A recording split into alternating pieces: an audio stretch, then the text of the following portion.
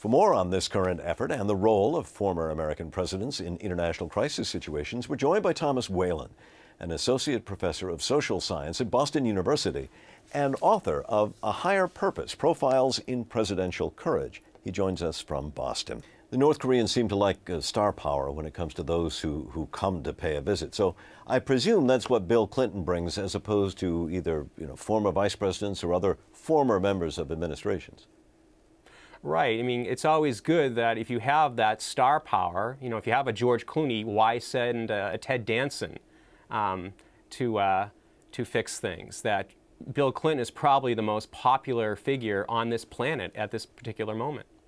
And tell us about some of the other ex-presidents who've been sent on diplomatic missions. We mentioned, of course, Jimmy Carter. What about him?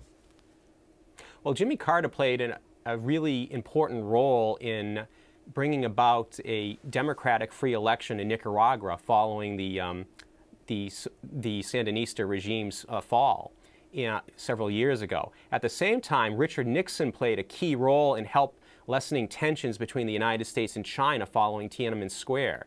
The Bush administration had sent him on that mission.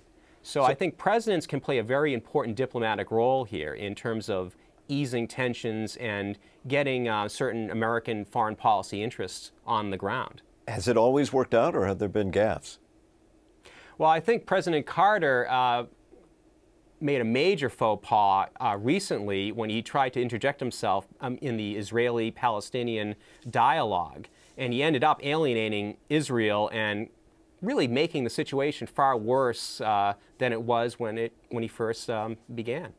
We've only got about 30 seconds left, but I was surprised to find out that this is actually a policy that goes back some time. I mean, all the way to Theodore Roosevelt?